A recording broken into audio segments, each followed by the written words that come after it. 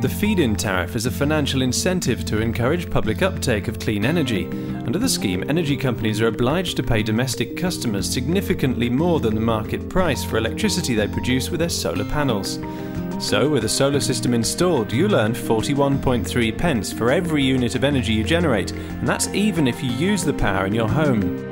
Energy you don't use is sold onto the grid, netting you an additional 3p per unit on top of the 41.3 pence. The best bit is that this rate is guaranteed, along with the solar panels, for 25 years.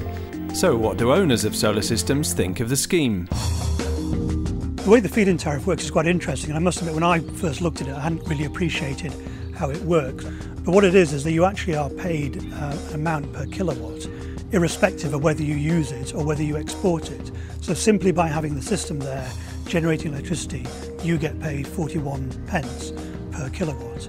And although you do need to buy electricity as normal after dark, the feed-in tariff payments owners receive mean the numbers add up better than ever before. Under the new feed-in tariff, that's going to generate about £1,200–1,300 income off the roof, which seemed a good investment to me. Might not be energy self-sufficient, but we should be money self-sufficient, because the surplus will more than cover the gas bill and, damn it, the water bill. And the sooner you join, the better, because the rate you receive for the generation payments will go down in future years of the scheme, so it makes sense to sign up now.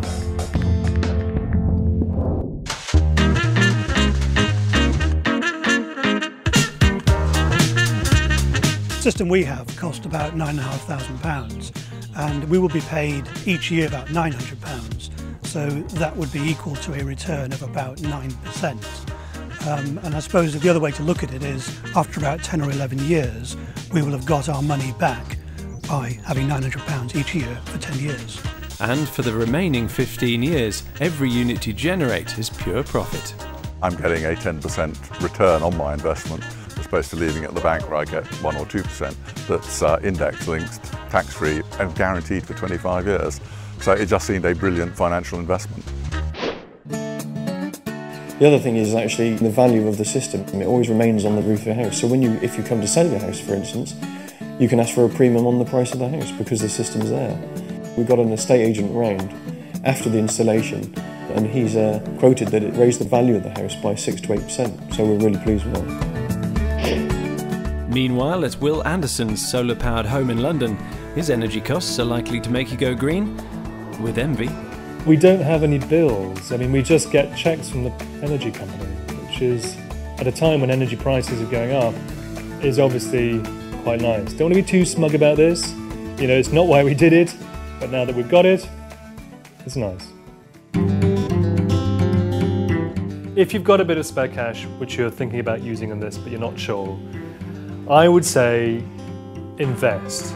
I think it's a very good deal if you look at it coldly in terms of getting a return of around 9%, which at the moment is tax-free. And certainly I think if you are ecologically minded, then it feels good to have done something like this. I guess you got the warm green feeling about it, but it would be dishonest to say we did it for any other reason other than the economic benefits of the feed-in tariff.